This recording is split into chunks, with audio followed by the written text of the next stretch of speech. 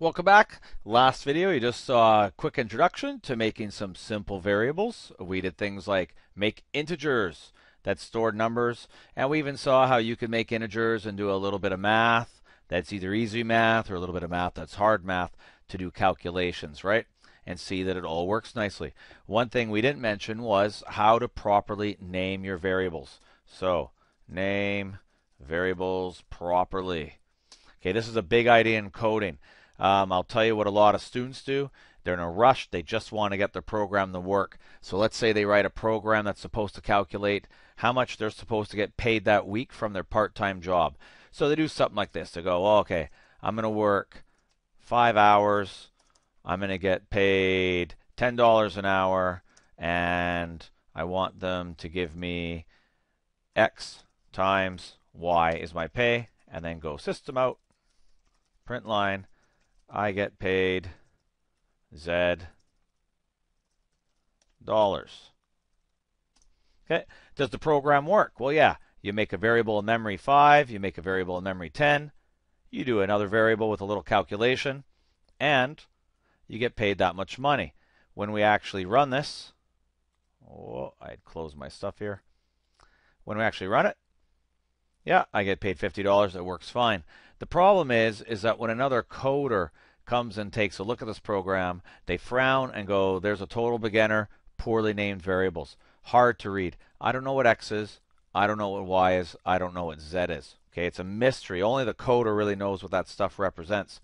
Even the coder themselves, if they go back a few months later and look at a big program and everything is named really poorly, it's impossible to tell what's going on. Okay, it makes it very hard for you or for somebody else to edit your code. So, to combat this, one requirement of all good programmers is you name your variables properly. So here's an example here. One way to do it is to go hours worked. Now you don't make the names too long. Hourly pay and total pay. Now you'll notice I start with letters. I do have two words there, but definitely don't do this. Don't put spaces or don't put weird symbols, especially symbols that are already used in the language. So it's just nice. This system basically says every time you start a new word, you basically capitalize it. So hours worked separates the words nicely visually, yet it's still one nice piece that describes exactly what you're trying to record. Okay, it's free to type extra letters, so type the extra letters and make your variables look good. Okay, now of course when you get down here, we got to just change that to total pay.